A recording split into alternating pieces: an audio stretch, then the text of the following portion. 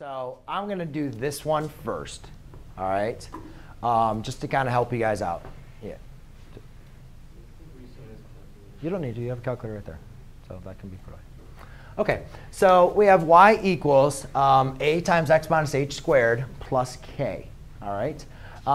So what I'm going to do is I'm going to kind of explain all this with the graph, which hopefully will kind of make a little bit more sense.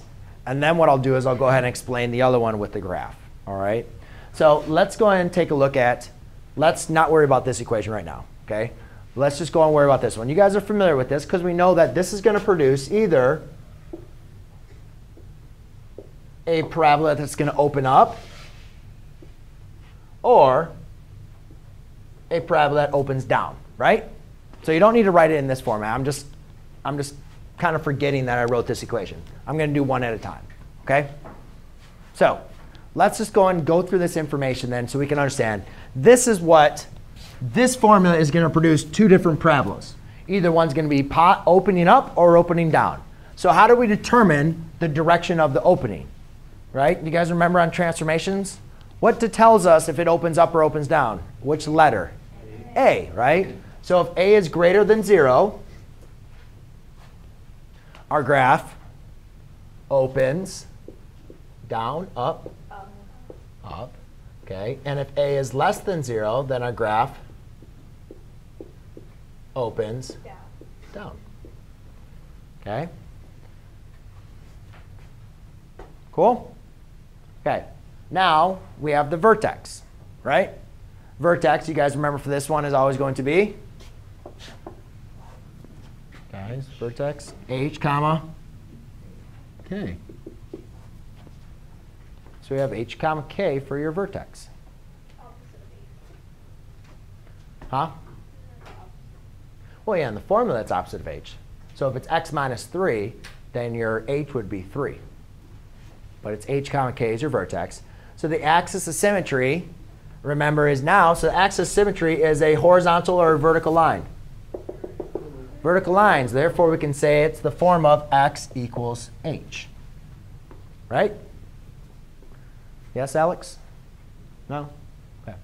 Does everybody follow me so far? This is stuff you guys should remember that we've gone through. This is stuff we've already talked about. But now what we're going to get into is a couple of their differences. So now we're going to get into our points. So we have a focus. And on this one, we have a directrix. We're going to learn how to do that.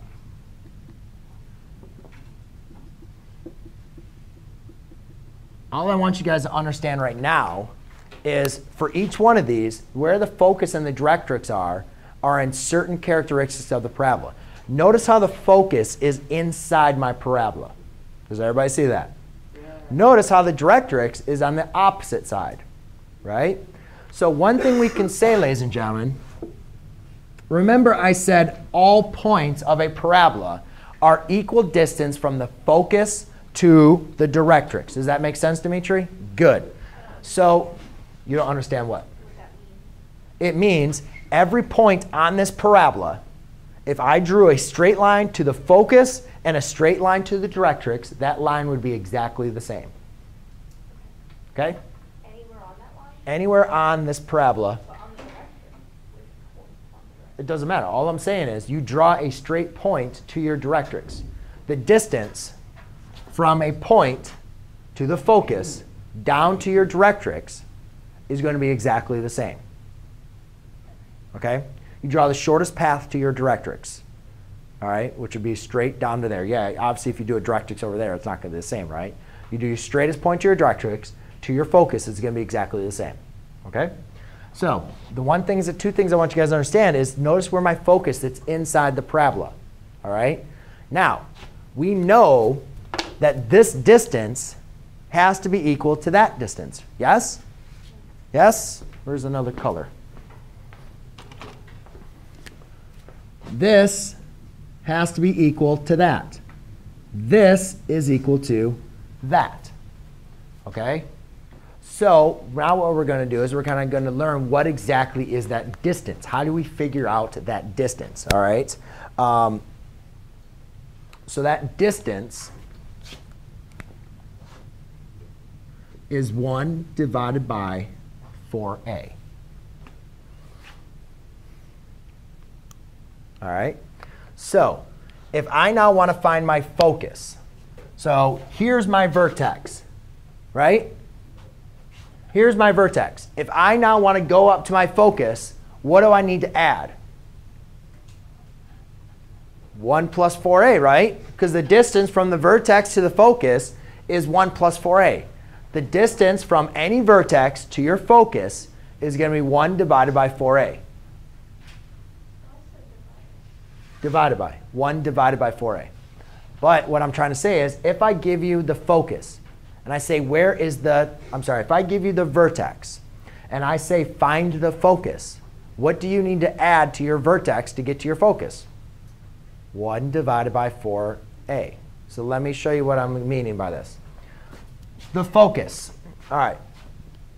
Notice, ladies and gentlemen, that to go from my vertex to my focus, you notice that these lines are on the same line of symmetry, right? So did my x-coordinate change at all? No. So when I say what is the focus,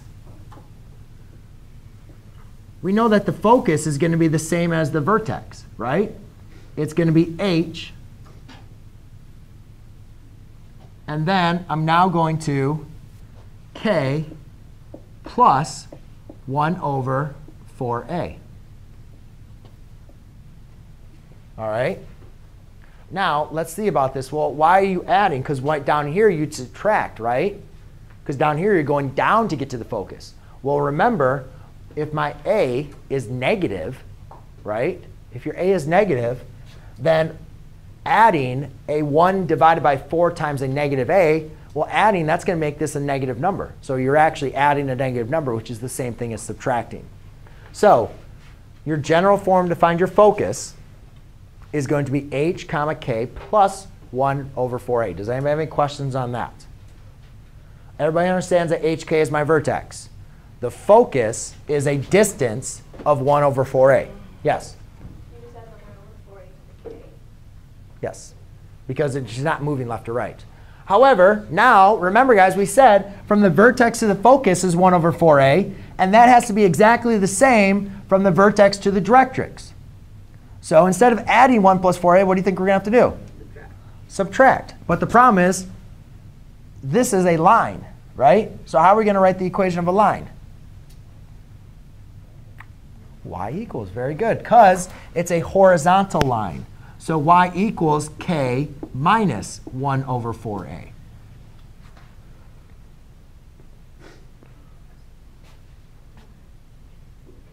K equals 1 minus 4a.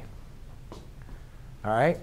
And then the last one, which we haven't gone through, which we have our lattice rectum. All right? The lattice rectum states that if you have a perpendicular line to your axis of symmetry that goes through the focus, all right, is going to be the absolute value of 1 over a.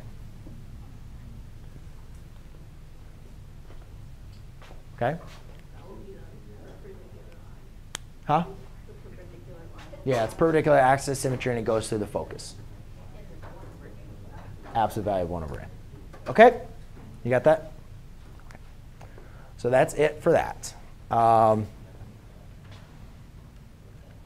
Took me 9 minutes to go through this. I'll go through the other